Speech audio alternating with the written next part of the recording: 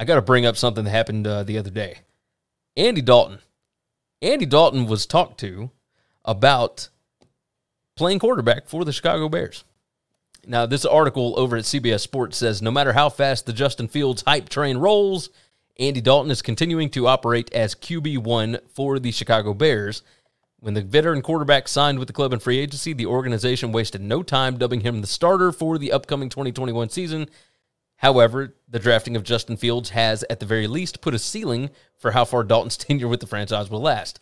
Now, he spoke with reporters on Wednesday, and he explained that he understands the hype from Bears fans surrounding Fields, but reiterated that it is his job. He said, you can't focus on that. If you focus on that, then it's going to beat you down. I know who I am. I know who I was created to be. I know where my identity lies. Do I want the fans behind me and this team and all that kind of stuff? Yes. Do I want them behind Justin? Absolutely I do, but that is not my focus. I can't focus on all that right now. Like I said before, Justin's going to have his time. Justin's going to have a great career, and here we go. But right now, it's my time. So my focus is being the best player I can be for this team and do everything I can to help this team win. I love this. And then there's a part of me that is going, this man knows that he ain't going to be the starter for long, right? Like, there's no way. This is the head coach's job on the line. And if he goes to battle with Andy Dalton instead of Justin Fields, that's it. It's a ball game. I love the idea of putting this out there, but I also know what the truth is. You kind of feel the same way. So what's Andy supposed to say in that situation? Exactly. I wish they wouldn't even put him out there. I know they have to. But no, hang on. I don't mind them putting him out there, but this is what he's got to say. He's got to have confidence in himself. And I'm going to tell you this. I do think that Andy Dalton's going to start the season. Yes, he's going to start the season. But now here's the question, Gary. What if they win? And then what if they win the next game? And what if they win the next game? And what if they just keep on winning? Like, are we just going to wait until they lose? And then, you lost a game? So let's say you're 4-1. You're going to pull Andy? Isn't this kind of what the Dolphins did last year? No. This is nothing like what the Dolphins did last year. Nothing like that. Okay, explain to me the difference. What the Dolphins did last year, nobody else has ever done. And by doing what the Dolphins did last year, they threw away a playoff opportunity. Yes. They took a playoff opportunity and they threw it in the trash. And I'm going to tell you, Matt Nagy knows he can't do that. I don't know. I mean, the Bears made the playoffs last year, and everybody was ready to fire him anyway.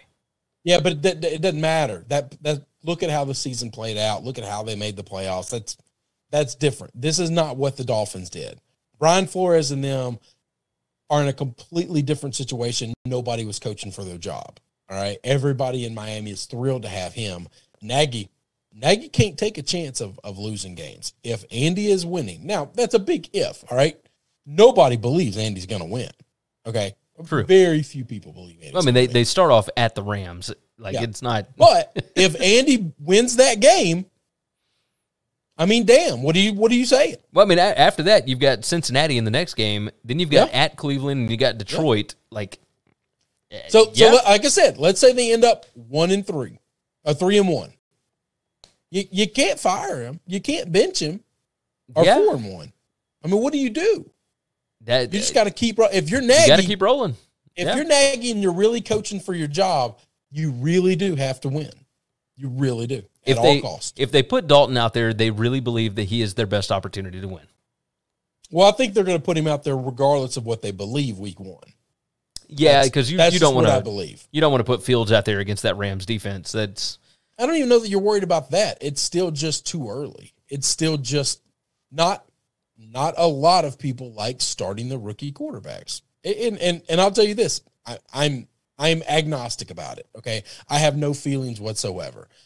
I think if the guy's ready to go and the veteran you have, isn't as good, I want to play the best guy, but I'm not ever going to be upset at a team that's saying, hey, we want to look.